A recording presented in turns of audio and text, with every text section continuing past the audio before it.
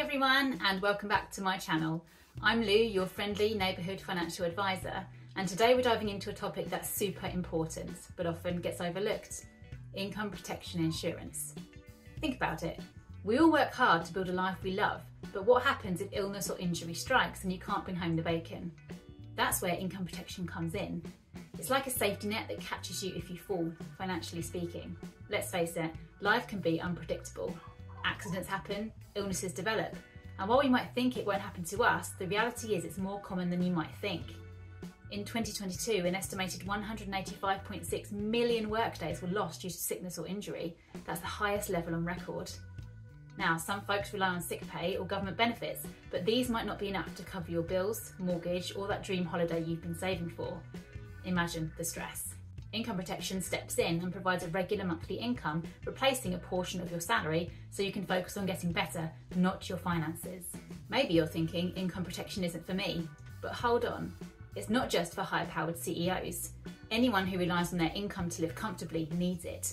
That's most of us, from freelancers to self-employed folks to young professionals. Income protection offers peace of mind. Think about your dependents. If you have a family who relies on your income protection ensures they're taken care of even if you can't work. But it's not just employed people who should seriously consider income protection. Income protection for stay-at-home parents is often overlooked, but it's surprisingly important for several reasons. Stay-at-home parents provide a tremendous amount of unpaid labour. Childcare, housework, and managing the household are all valuable tasks that would cost a significant amount if outsourced.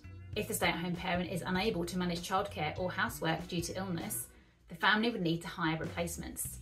These costs can be significant and quickly strain the budgets.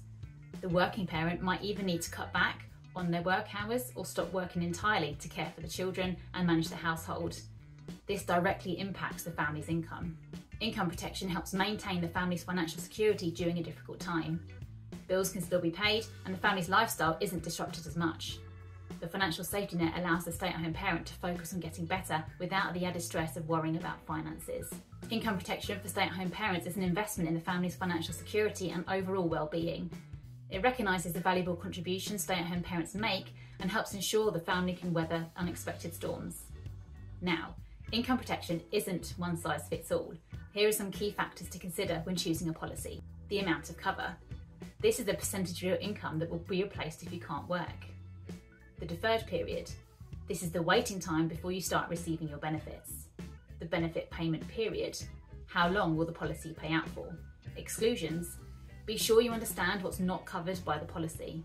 Trying to navigate the world of income protection on your own can be confusing. That's where a financial advisor like me comes in.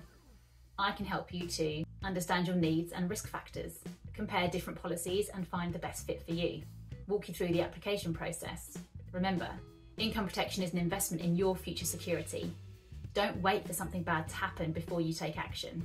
If you're interested in learning more about income protection and how it can benefit you, leave a comment below or shoot me a message. And don't forget to like this video and subscribe to my channel for more financial planning tips. Thanks for watching.